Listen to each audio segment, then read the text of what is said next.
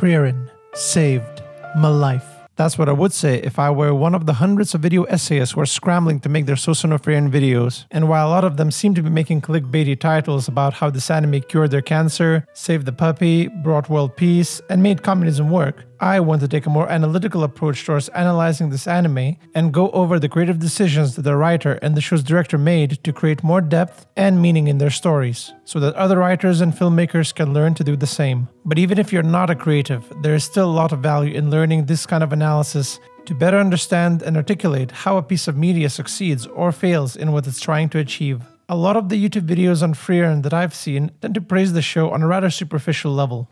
They typically seem to just summarize the story and give their feelings on it, praising the things they liked or moments that affected them the most, which is fine, but with a show that has so many intricate details and use of storytelling techniques, that level of analysis almost seems sacrilegious. I think we can do better. I think there's a lot more to discuss, not just about Frieren, but about writing and analyzing stories better. Hopefully, I can explain my methodology, how I engage with writing and visual media, and what I look for when I rate their quality. I expect most of you have already watched Sou Sou No Frieren. If you haven't, go watch it, or at least the first 4 episodes, to get most out of this video. But yes, this is a spoiler warning for the entire series.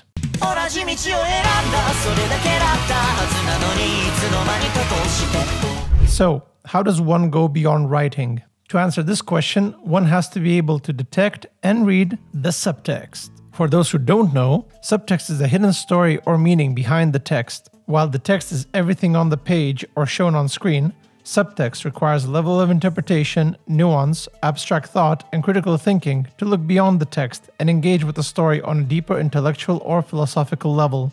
It's basically the media equivalent of the Sharingan. Once you unlock it, you start to see fiction differently. You will start to see the characters not just as what they are, but also what they represent in the story.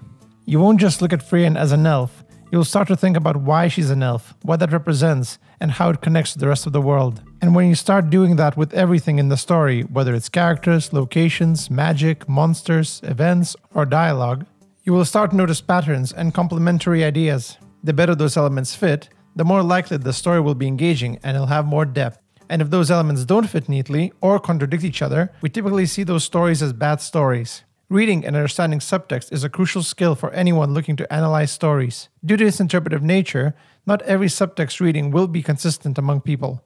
However, I typically find that when you analyze media and the story elements don't fit, it's either that the writing is bad or your interpretation is bad. That's why it's so important to discuss these interpretations with your peers. Consider joining my Discord channel if you want to do that. If I had to use one word to describe the strongest part of Sou Sou No Frieren's writing, it would be focus. As I mentioned before, all elements of the show seem to fit around the few ideas that the writer, Kanehito Yamada, is trying to explore. It's refreshing to see a writer who can expand on the fictional world in different ways without losing focus on the core elements that they started with.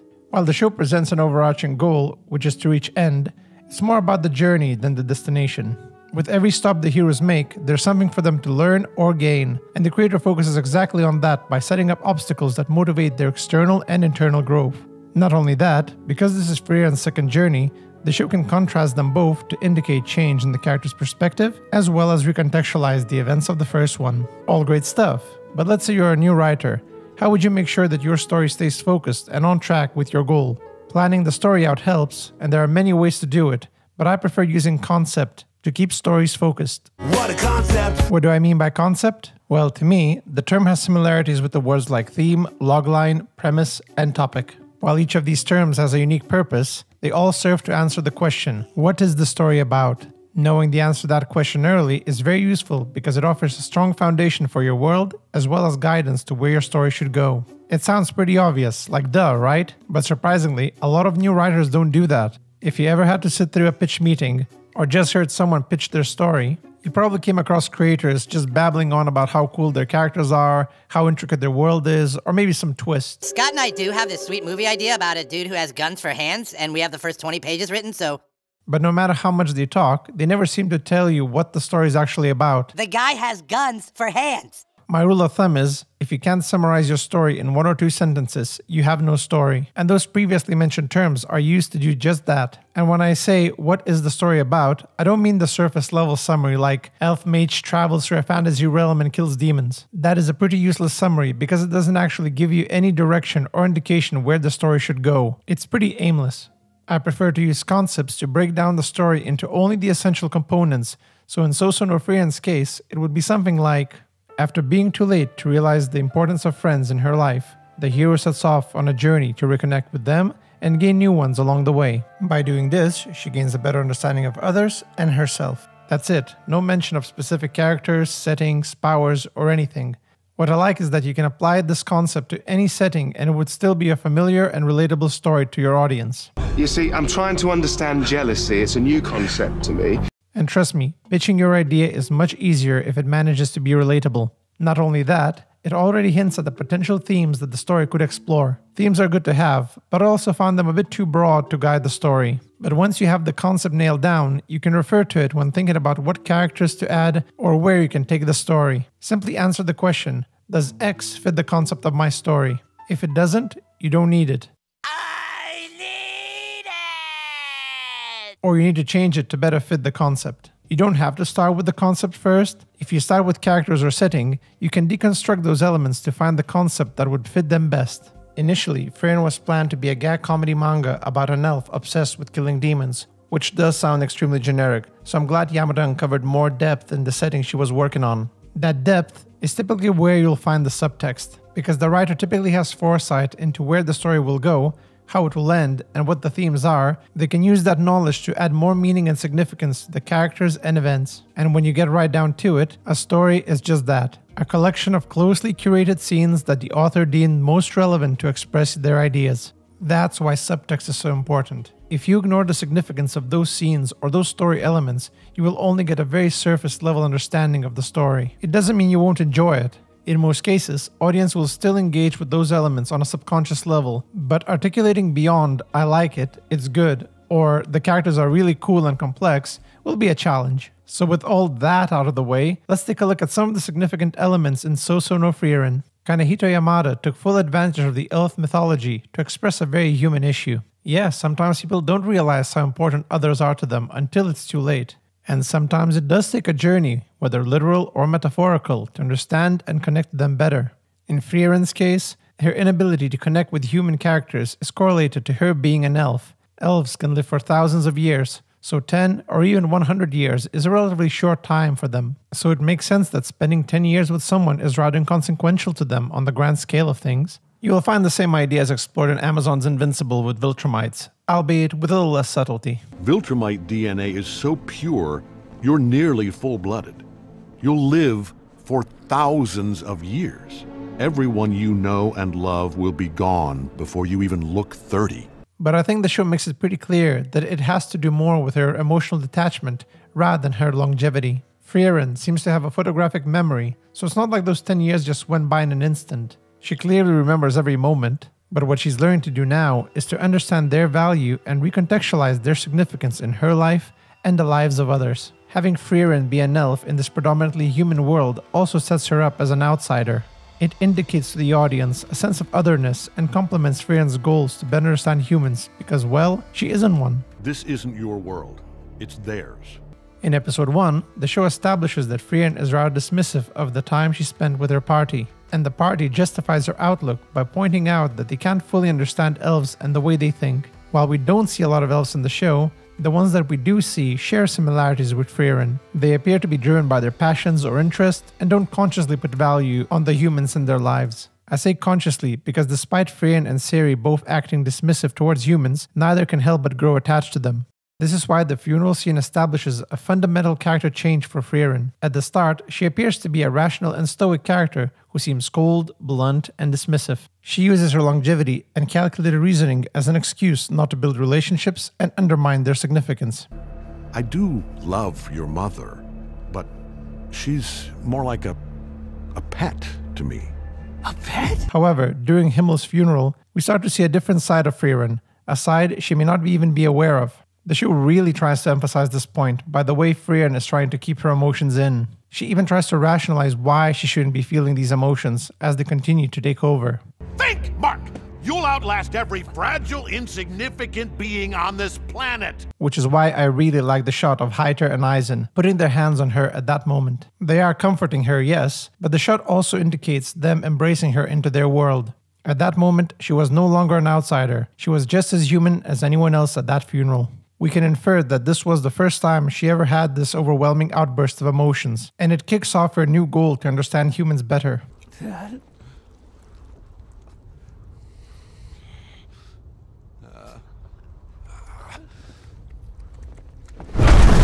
However, I think this journey is more about her trying to better understand herself and her place among humans, because it's pretty clear that the 10-year journey has changed her without her realizing it. But now that she's aware of it, she sets off to actively learn about humans, because inevitably, she's starting to become more like them.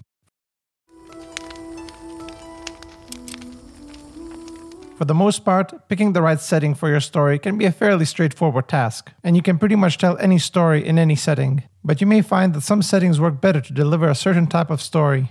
A modern-day setting provides a familiar world and allows the writer to focus more on character drama. A sci-fi setting works better as an exploration of the future while addressing the current-day issues. Meanwhile, I would probably describe fantasy as a place for allegory to thrive, where ideas take on a more physical form within the world and where characters take on more representative roles to simplify often very complicated concepts. Think fables or fairy tales. They are full of surprisingly complex ideas, yet they are simple enough for all ages to understand and engage with. Sou Sou No Frieren is no different in that regard. The show uses a lot of fantasy tropes to create easily identifiable characters and their dynamics. The first hero's party maintains a very traditional adventuring party dynamic, with Himmel being the charismatic heroic leader, Heiter being the party's healer and spiritual support, Eisen being the party's tank, and Frieren being the level-headed mage. But as the show progresses, we can see the author expanding these characters beyond their tropes, and even makes a point to highlight that. Himmel himself says he doesn't want people to see them as just fairy tales, and the show doesn't either. Throughout the show, we see each party member struggling to fulfill those roles. We see the wise and level-headed mage fall for an obvious trap, we see the frontliner in his moment of fear, the spiritual guide succumb to his vices, and the heroic leader making mistakes and not living up to the legend. These scenes create a juxtaposition between the romanticized idea of the heroes that the world perceives and the reality that Frieren reveals to us through flashbacks. These characters have very human wants and flaws, and the show focuses on them through the fantasy context. It's safe to say that it's very much a character-driven show that prioritizes exploring characters more than the actual quest. So if the show intends to explore characters, you can also start to analyze the fantasy elements through that intention. For example, let's take a look at the magic system. While going into Frieren's magic system may take too long, I do want to advise you to pay attention to how the characters use their magic and what kind of magic they're using, because I think it tells a lot about them. What's the significance of Frieren knowing how to use offensive magic faster than Frieren? It's a specific plot point that is showcased throughout the show. The interpretation I like is that it's meant to contrast their personalities. Frieren is never in a rush. That's a pretty defined character trait. But we also know that she's incredibly powerful due to her years of experience as a mage. And that's representative of her Zoltrak. It's slow to charge, but incredibly powerful. Meanwhile, what do we know about Fern? Well, what about the fact that she had to learn her magic under a time limit? She pushed herself to become a real mage before Heiter's death, so there was always a sense of urgency the whole time she was training. And that sense of urgency stays with her even after she goes on a quest with Frieren. She doesn't let Frieren dawdle around at her usual pace. While Fern does appear similarly stoic as Frieren, there is always a sense of decisiveness and efficiency, and the way she wins battles is representative of that. She uses the bare minimum: defensive magic, offensive magic, and levitation for movement. With nothing else to think about, she can just use her Zoltrak 47. You can especially find how magic correlates to their users in the mage exam arc. One of the clearest one is Richter. The guy doesn't want friends and constantly rejects anyone attempting to bond with him. He appears rude and arrogant, even if there are hints that he's a pretty nice guy. It may just be a knack to keep people away from him. And what's his main form of magic? He builds walls around himself and uses ground attacks to literally push people away. I don't even know how you can make this metaphor even more obvious. Or how about Levine's and Kane's magical abilities being so closely linked together to identify the close bond they have with one another? Interestingly enough, I felt bad when one of them failed the exam because the show set up their constant rivalry as an important part of their dynamic, so I knew that one passing the other would significantly impact their relationship. It's even more significant that it was Kane who passed, because she was portrayed as the less confident mage who needed Levine's guidance. Luckily, it was a temporary thing, as Connie fails the third test and gets brought back to Levine's level. It makes sense though, the two needed one another, so there was no way Connie would have succeeded on her own. Another important factor to point out is Levine's and Connie's parallel to Frieren and Fern. While the show is fairly subtle about it, there's a dynamic change between Frieren and Fern, as both are coming to terms that Fern will surpass Frieren, both in magic and understanding humans. Fern can essentially be seen as the human version of Frieren. Her village was destroyed when she was a child, she was also taken in by a legendary mage, and she shares a lot of personality traits with Frieren. But the speed at which Fern develops her skills and emotional maturity contrasts Frieren's stagnant growth. The mage arc was setting up the idea that Fern had possibly outgrown Frieren and didn't need her anymore. The first exam separates the two to showcase that Fern can take care of herself, and the second exam had Fern fight the clone of Frieren. Even the destruction of her staff can be seen as an indication of Fern outgrowing it. Think back how big the staff was when we first saw Fern holding it, and how she grew to master it. But now it's destroyed, allowing her to get a new staff, a new mentor, and a new life. All of which she's not willing to do just yet, as she gets her old staff repaired and returns to Frieren. Though now she has the knowledge that she's no longer a child dependent on Frieren to survive. You can also find a lot of hidden meaning behind the monsters that Frieren and her party face, as each one of them has a narrative purpose and serves to develop the characters and the themes further. The powers and nature of these monsters are way too unique to just be cool ideas for the heroes to fight, which means that the author intends these monsters to fulfill a duty beyond just being a threat. It's always refreshing to see that, as opposed to just having a monster that looks cool. Let's take a look at some of the main enemies Frieren goes up against. Qual. Qual was a fierce demon who created the powerful spell known as Zoltrak. He was feared by many adventurers, and even Frieren and her first party weren't strong enough to beat him, so she sealed him off in stone instead. Now, Frieren returns to the sealed monster to defeat him for good. As the first demon of the show, Qual is shown as a giant, monstrous creature with legends told about his power. However, he can be interpreted as an allegory for stagnation. He's literally sealed in stone, unable to grow or develop his skills further. So when Frieren faces him again 80 years later, this once legendary demon is nothing more than a monster with basic offensive spells. And despite him holding his own at the start, he does lose very quickly. In Frieren's case, it's a cautionary tale about what happens if she doesn't continue to grow as a mage and as a person. She has also gained legendary status for her achievements, but if 80 years can make Qual's power obsolete, Frieren may find herself obsolete just as fast. The theme of stagnation is also noticeable in Fern, who appears to be anxious to fight Qual after hearing just how powerful he is. Yet, her anxiety came from a lack of knowledge, as Fern didn't do the necessary reading to understand what kind of threat she's facing. That's why after they defeat Qual, we cut straight to Fern reading a book while Frieren is receiving praise from the villagers. I really like the shot, as it indicates that Fern not only learned the importance of being well read, but also accepted the fact that she did not perform as well as she could have. It also reveals a potential reason why Frieren is often seen reading. The Einzem, monsters that take the appearance of dead loved ones to lure them into the forest. Frieren and Fern have to face them, and both see the most important people in their lives. For Fern, it's Heiter, the priest that adopted her, and for Frieren, it's Himmel. Heiter can be seen as a representation of Fern's grief, as she's not willing to let go of him yet. She knows it's not the real Heiter, and yet she can't force herself to attack either. For Frieren, she was expecting to see her mentor, but instead she got Himmel, visually indicating that Himmel has made the greatest impact in her life, even if she didn't think of it like that. What I like about this contrast is that it indicates both of their flaws and what they have to overcome on their adventure. Fern still lacks combat experience and lets her feelings hold her back from taking decisive action. Meanwhile, Frieren is still cold and rational, lacking that human understanding of emotion and connection. Trend.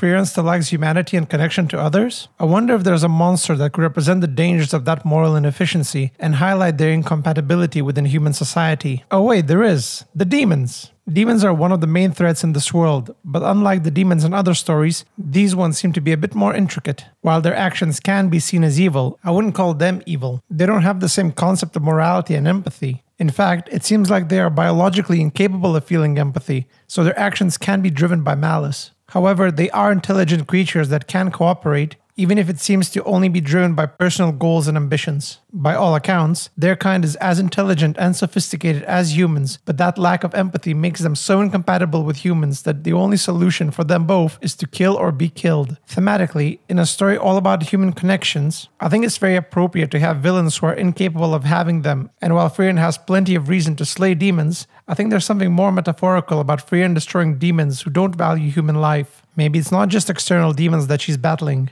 But I hope you got an idea of what I mean by focus. The characters, the locations, the magic, the monsters, all connect to represent something that fits the show's themes or concept. I could analyze all the subtext that the show provides for hours and hours, and that's a sign of just how deep the storytelling goes. Pretty much everything fits neatly, and you can see the intentionality pretty clearly if you look close enough. You can debate how well it succeeds at conveying those ideas, or argue over which interpretation is more accurate, but the fact that there is even something deeper to analyze already earns praise from me. Images are very powerful, I should say, and we have to begin to teach younger people how to use them, and at least to begin to understand, to interpret them. Since Sou Sou No Frieren is both a manga and an anime, they benefit from another layer of depth through the use of visual storytelling. While I understand the visual storytelling techniques used in the manga will be different from those in the anime, I still found that the anime utilized it a lot better by giving certain scenes more time and thought to highlight their importance in the story. While animation can offer a lot more creative options, it doesn't inherently make anime superior to manga. It's still highly dependent on the effective execution of those techniques within the medium, but you will be happy to know that Sou Sou No Frieren is in the hands of a director and creative team who understands the fundamentals of film language and use it to great effect. While I use film language and visual storytelling interchangeably, I do that in the context of movies and animation. While art and photography use practically all the same visual language grammar, film language has a layer that comes with motion and other filmmaking techniques that static images can't have. It's a significant difference that can alter the way we interpret visuals. Whatever this guy's babbling about visuals being unable to carry the story is flat out wrong. A show cannot be carried by visuals alone, even though many will claim that it's carried by the animation. Opinions like these are the reason why we have expository dialogue nowadays. I'm scared of my power. I'm scared of being alone. Sou Sou No Frieren goes out of its way to tell a story through visuals, and its intent behind the shots is pretty apparent. It's not just trying to look pretty and be well animated. But I can see why he might say that though. It's a rarity to see such plentiful use of film language in anime, so it's easy to look past all the details that the director, Keishiro Saito, added to the show. It's especially difficult if you haven't been taught how to read and interpret film language. However, even if one is unaware of the film language techniques they're watching, they're still engaging with them. That's one of the biggest reasons why movies and animation can have such a profound emotional impact on people. If you ever cried at a movie, you know what I mean. It's not just the writing that is doing that. There is a psychology behind how we perceive visuals, which has been studied and explored for many decades. A young person wants to express themselves and take a video camera and go out, they're going to find that they have to frame the image. And in framing the image, they're going to find that they have to interpret what they want to say to an audience. Now, how do you point the audience's eye to look where you want them to look and to get the point, the emotional and psychological point that you want to get across to them? They're going to have to make that decision. The real making of the filmmakers when they look to that viewfinder. The person that's mainly responsible for knowing film language is the director. The director would go through the script, analyze it, and translate it into a visual format that they believe will capture the tone and emotion of the scene most effectively. And great directors are extremely meticulous about these things. Put the camera in between the picnic table, the extras, and the teriyaki. I was just getting to learn Quentin Tarantino. So he was, again, a tyrant. Tyrant in the sense that does he insist on every word being just the way he wrote it? But that's what you want. Don't you want the freedom to also kind of add your twist? Not with him. You can pretty much instantly tell when a director has a great vision and when it's just another paycheck. Going back to Mr. Otaku Spirit's point, if I could give it a good faith interpretation, I think he means that the visuals are there to support the writing. So if the writing is bad, it won't matter how beautiful the animation or the cinematography is. That's actually very true. A director is there to make sure that the visuals support the goal of the story. If the story is poorly written to begin with, it will be difficult for the director to translate it into good film language. A film can look good and have stunning visuals, but if those visuals don't have a lot of narrative meaning behind them, they can just be considered spectacle rather than film language. Luckily, Sou Sou No Frieren is a great anime to learn to read and interpret film language. It's not pushing the cinematic boundaries so much that it would stump those who are new to film studies, but man, it's so nice to see film language being used competently to support the goal of the writing. But instead of just saying that film language exists, how about I analyze a few scenes to show how I approach interpreting visual storytelling and what you should look out for when doing it yourself. Let me put it this way. If subtext is the Sharingan, then film language is the Mangekyo Sharingan. It's another level of analysis that allows you to analyze not just what's presented, but how it's presented. From what I saw, Keishiro Saito seems to be a big fan of blocking. In film terms, blocking means where the characters are positioned within the frame, which filmmakers can use to establish relationships, power dynamics, or character development. When it comes to power dynamics, a good example is when Ubel is talking to Zensei. See how the camera is positioned to make Zensei appear smaller and Ubel more intimidating. Meanwhile, when Frieren is fighting her clone, there are a lot more two-shots where they're both at the same level to visually represent that they're evenly matched. Also, take note how close both Frierens are within the frame. Putting the characters close to one another is typically used to create a level of intimacy. Saito uses this to highlight how locked in both Frierens are to one another, which makes Frieren's interference more significant. Even at the start of the battle, the distance between the Frierens and Frieren makes Frieren appear completely unrelated to the battle. There's a very important bit of subtext behind this battle, but I'll let you figure it out yourself. I'd love to hear your interpretations in the comments. I'll even heart the ones that I think are close to my interpretation. Saito also tends to use objects as dividers or confines as a way to better represent the conflict in the story or a character's mental state. Episode 2 is probably the best example. This is Frieren's first adventure with Frieren after Hydra's death, so she's very much dependent on Frieren and sticks close to her the whole time. This is visually represented in this shot where Frieren and Frieren are framed inside a small window frame. But as the story progresses, there are more dividers between them as Frieren gradually shows concern over the time it takes to complete their quest. She doesn't want to leave Frieren, but she doesn't want to waste her time in this village looking for flowers either. She feels trapped. And how is that represented through blocking? By using the railing to isolate Frieren. The railing can even be interpreted as prison bars. The blue flowers on the left are intentionally placed there too. A similar motif can be seen in episode 7, when Frieren is locked away in a dungeon. Notice the angle used for Frieren's and Frierin's conversation? It's not quite clear who's behind bars, because in essence, they both are. That's why we see Frieren grip the bars when talking about Frieren wasting time, because again, it's Frieren's time being wasted too. The show also tends to use the same compositions to create a link between two different scenes. Again, it's like poetry, so if they rhyme. It can sometimes have a match cut where it would cut between two scenes that match the same composition. These repeated compositions are used in different ways. It can be a way to easily reveal a character's emotional state, as we see in the match cut of Zensei. Yes, we understand that the previous scene was a flashback, but the match cut indicates that she's having the same feelings that she did in that scene. And we already know what these feelings are, as the flashback scene sets Ubel up as a dangerous and intimidating character. We have the same shot composition when Stark is learning from Lord Orden, as we did when he was learning on his own and being judged by the other warriors, visually revealing that Stark's feelings of inadequacy are still haunting him. While some may argue that matching shots can be there as a budget-saving technique, I think it's quite obvious when it's intended to have more significance than that. Saito also tends to utilize the space in the frame to enhance the story. Whenever we see a strange gap, there's likely meaning behind it. I already talked about the use of space in my previous Frieren videos, but there are many other ways to utilize it. Going back to Ubel and Zensei, look at this wide shot and how much free space there is. What does that tell you? To me, the show wants to make Zensei appear cornered and Ubel taking a much more dominant position. Sou Sou No Frieren also makes use of carefully placed close-ups. A close-up is usually used to guide the viewer to some important detail that the filmmaker wants them to pay attention to. You can see a few of those in Frierin's battle with Lord Lugner. They're used to build tension in a similar way that Western movies used to during Mexican standoff scenes.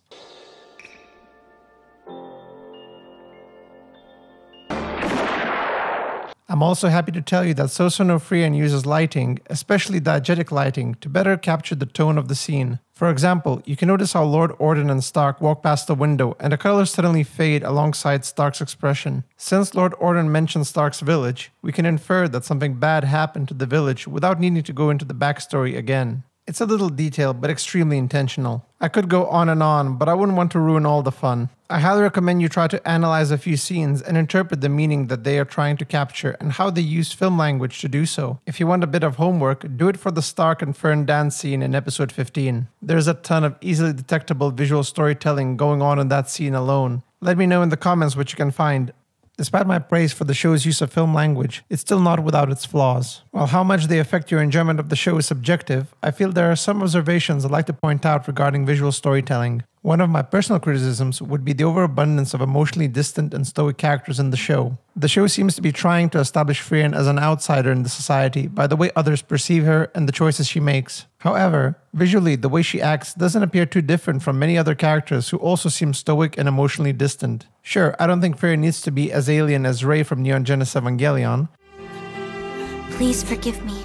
In situations like these, I don't know how to respond or act. Smiling would be a good start.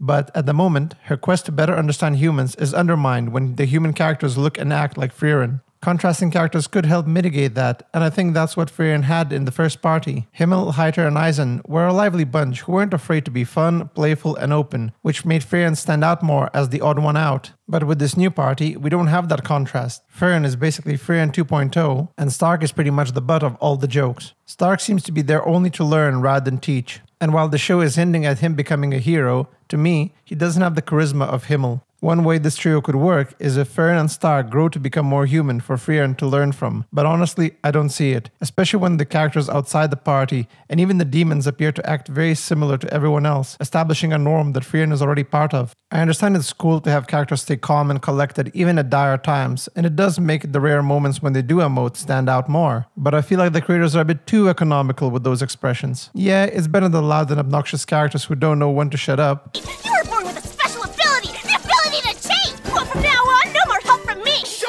up! But I was still looking for a bigger distinction between the characters we meet on this journey. I think the show could have used emotions and battles a lot more to create a better contrast between these characters. Like say in the battle between Fern and Lugner. Fern could have emoted a lot more to contrast Lugner's lack of emotion, thus building up the distinction between humans and demons. If you want to see a good example of that, watch Vegeta's and Android 18's fight in Dragon Ball Z. You can see the clear distinction between the emotional and passionate fighting of Vegeta contrast against the calm and calculated style of Android 18. I feel like Sou Sou No Frieren could have benefited from that a lot. She doesn't have to do a Super Saiyan scream, but I don't know, frown, get a bit angry. You are fighting one of the creatures that destroy your village and your family. You don't have to go all Khabib on him. I watch his eyes, I feel nothing.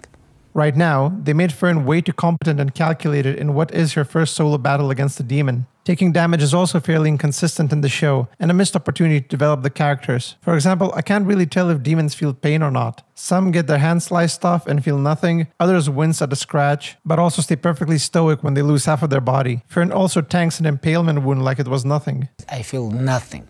I expect Frieren not to mind that kind of injury because she's a veteran at this point, but since when does Fern have such a high pain tolerance? Meanwhile, Stark, the party's tank, is groaning at every cut. I don't know, I feel like it was a missed opportunity. Also, I don't want to be labeled a demon apologist again, but I can confidently say that this Screen Rant article by Joshua Fox is wrong. Demons in Frieren are not simple, basic, or just pure evil. If anything, a lot of the backstories involving demons are more tragic than evil. It's a shame I didn't bring this up in my previous video, but while Stark was fighting Linny, she explains that she learns her moves by watching other warriors, one of which was Eisen. But look at the circumstances that she was watching him. She's a child watching a warrior slaughter all her kin. Sure, she may not have the empathy to feel sad for her fallen demon kind, but as the audience, we shouldn't ignore the intention behind the shot. Throughout Sou Sou No Frieren, we have seen many children orphaned after a demon attack. So doesn't it strike you as weird when we see the same scenario from a demon's perspective? Or what about this shot of Linny grasping for the light of the moon before bursting into ashes? Is that really how an evil villain's death is normally shown? Either the creators failed to capture the basic villainy of demons, or they're trying to add a layer of complexity to them. I'm going with the latter. I also want to address some of the common critiques regarding pacing and exposition. The pacing part is more subjective, as I personally like the slower pace. It gives you more time to appreciate the shot composition and creates a feeling of calm. In Sou Sou No Frieren, we are in no hurry. There's no end-of-the-world catastrophe, no one needs to be saved right away. The pacing creates an atmosphere that allows the characters and the audience to be more introspective of the smaller things that are happening, like relationships being established or slice-of-life moments that would be otherwise ignored if there was a bunch of demons to fight all the time. Now that I think about it, I never felt like we stayed too long in one particular location. Heck, think how much we experienced in the first episode, and yet it doesn't feel like we rushed it at all. The show is just very precise with what needs to be told and how, so you get all the information you need without wasting time on unnecessary stuff. Honestly, compare that episode to the first episode of Centaur World, and you'll know the difference between good pacing and bad pacing. Yeah, she also said that she needed to get back to some sort of war that she was in the middle of because she and her rider person thing. As for exposition, I don't think there's any more exposition than your typical anime, but I know I shouldn't use that fact to justify it being there. I guess my main critique of exposition would be the constant clarification or characters highlighting someone's mood. When we see a shot of a character with a butler and a carriage, I don't think we need another character saying that it's a noble. Or if we see one character being angry, we don't need the other saying she's angry. It's kind of there already. If we see it, there's no need to describe it. Inner monologues seem rather unnecessary too. I understand the creators using them to highlight the stakes or present the character's thought process as they assess the situation, but often there's so much detailed visual information in the shots, a keen observer would pick up all the information they need. For example, in the first part of episode 15, Sign is fighting a plant creature that put a sleeping curse on the town. Stark, Fern, and Frieren have all been put out of commission, leaving Sign to fight alone. If you watch this battle, you will hear Sign inner monologuing about the stakes, the time he has left, the problem, and the potential solution. However, all that information is already given to us through visuals. We see the plant protecting its head from Sign's attacks, suggesting vulnerability. We see the reflection in the petals to indicate that they possess reflective abilities. The damage that the magical attack causes would indicate the threat a missed attack could have on them and the town. With a glance at Frieren, we establish that he thinks she could defeat the enemy. Even the limited time could be indicated through Sign's vision getting blurrier, as he's also being affected by the curse. A flashback of Frieren telling him not to fight alone would allow the audience to infer that he needs to learn to trust her. With a bit of tweaking, it's very possible to have the scene without any monologue whatsoever. On one hand, this is praise for visual storytelling. On the other hand, it's a critique for exposition. Where I don't mind expository dialogue is when characters are explaining political issues, sharing stories, or information, since they're used to present context that the audience will use to understand certain character behaviors and visual storytelling. For example, in episode 14, Sign gives exposition about the Mirror Lotus and what it means, but how that information changes the behavior of Stark and Fern is shown through visuals and subtext. That information also provides the audience with context for Frieren's ring and why it's important too. Sure, you can also find less expository ways to convey that information, but as it is now, it's not too egregious. What I find interesting is the show does give you moments where it lets the visuals speak more than the dialogue, so the creators aren't completely afraid of letting the audience think for themselves, but I wish they kind of did that more often. Of course, there's always a risk that you may alienate your audience that may not pick up on the film language, but that's the risk that turns a show into a masterpiece.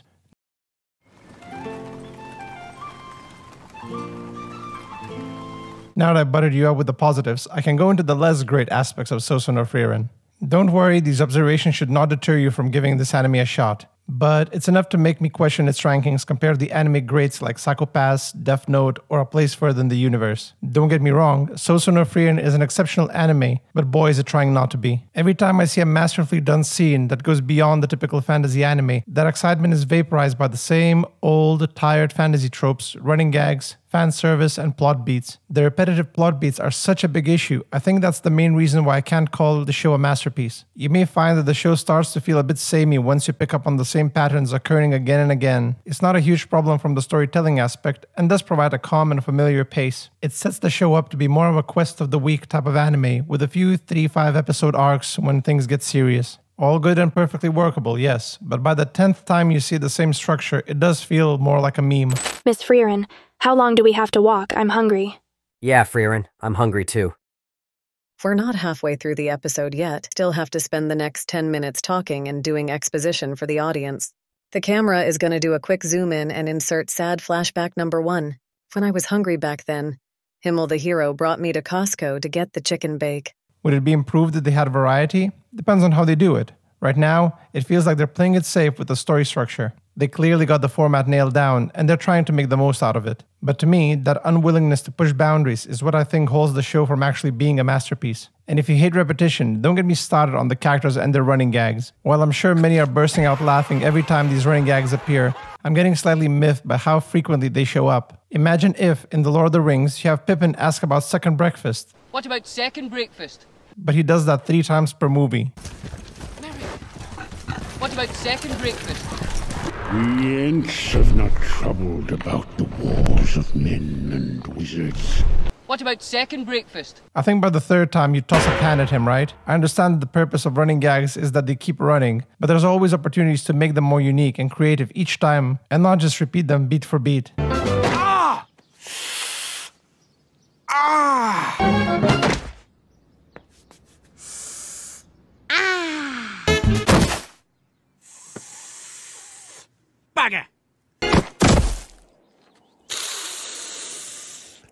I have the same critique for Dragon Ball Z, where every time they do a fusion dance, they have to do the fat version and the skinny version. Really? There are no other versions when someone messes up a fusion?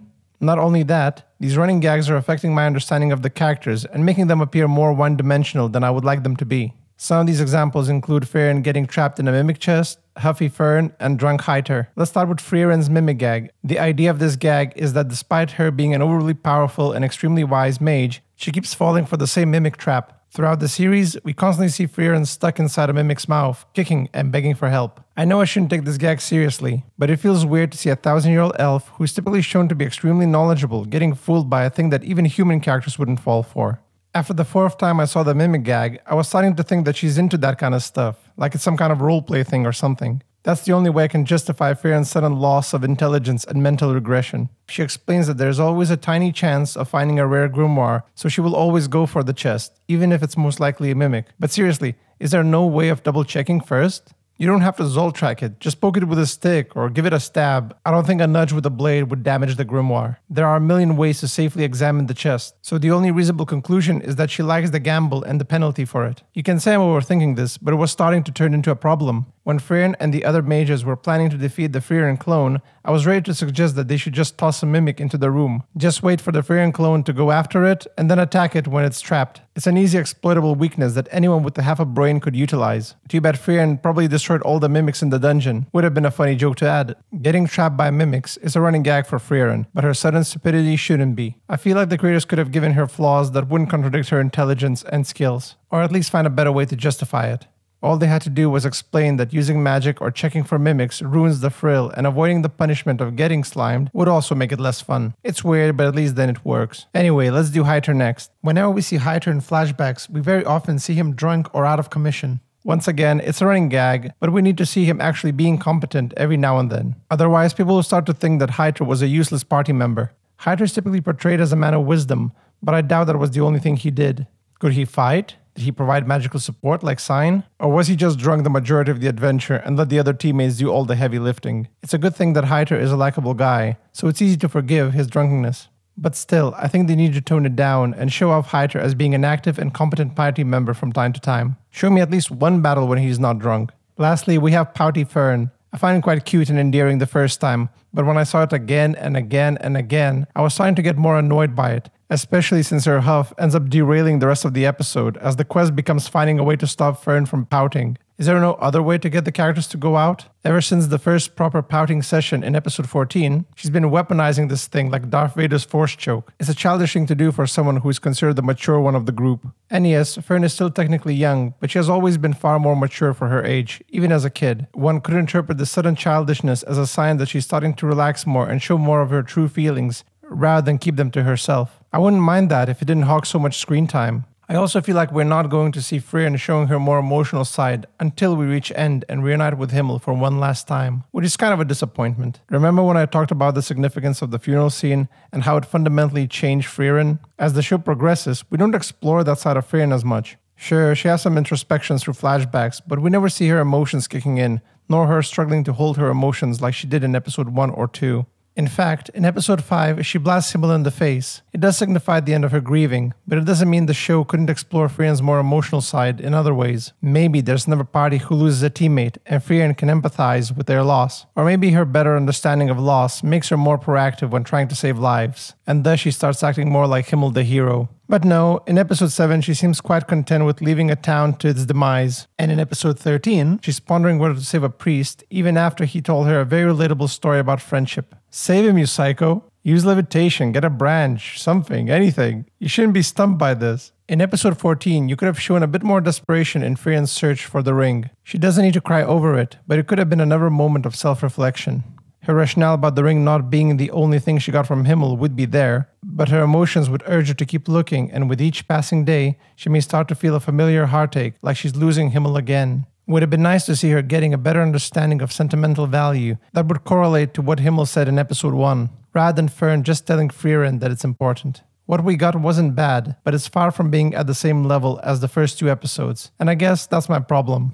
I can see remnants of the gag comedy manga still lurking inside Sou Sou No Frieren. It's a strange situation where the writer and director clearly had some pretty deep and thought out ideas they wanted to explore, but also decided to keep the silly, generic fantasy anime tropes, and I'm not entirely sure that works. I feel like they already had a strong hook, being an exploration of relationships, growth, loss, and regret, and didn't need to do the gag comedy part. A bit of comic relief does do wonders, not to make the show too miserable, but I was kind of expecting the same level of comedy as the drama, but I don't think we got anything like that. But what we do get is a very pleasant atmosphere and very likable characters to go on this high fantasy adventure with. What Keiichiro Saito and Kanehito Yamada both capture is a living, breathing world filled with pleasant people who just want to live their lives. The show doesn't have a huge amount of stakes. Sure, there are monsters and demons to fight, but for the most part, it's more about traveling to new locations, meeting new people, maybe helping an elderly lady with her chores. There's no urgency in this adventure. It's a lot like playing Skyrim. There is Alduin and the Civil War,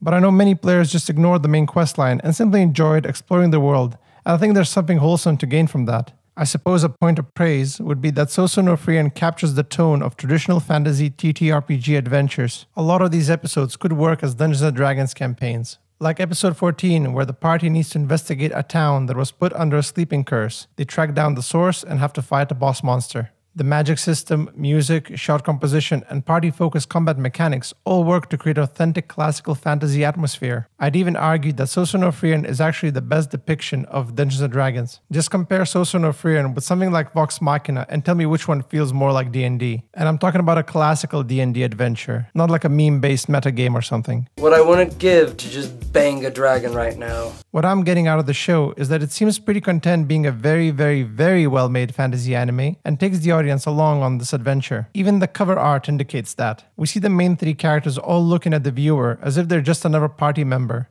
And I think that's great. It would explain why so many fans engage with this anime on such an emotional level. Frieren took me by force. I became obsessed. I couldn't stop watching it. It was an adventure they were part of, and the creators wanted it to be just that. Knowing that though, that kind of emotional attachment is probably going to lead me to get a lot of passionate comments telling I'm wrong. But I'll be honest here, I think we already saw peak Sousou No Frieren in the first 4 episodes. While it still leagues above many anime that came in the past decade, I sense that excitement for this anime will plateau over time, and I'm seeing signs that Sousou No Frieren will end up becoming an above-average fantasy anime, rather than a masterpiece that it could have been. And hey, hopefully even the die-hard Frieren fans will enjoy the insight of this video and will stay open-minded to criticism. You've been following us. Why?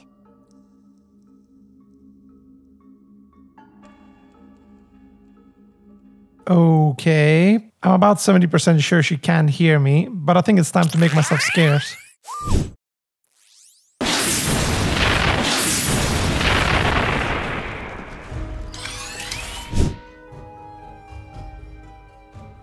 Well, this might take a while.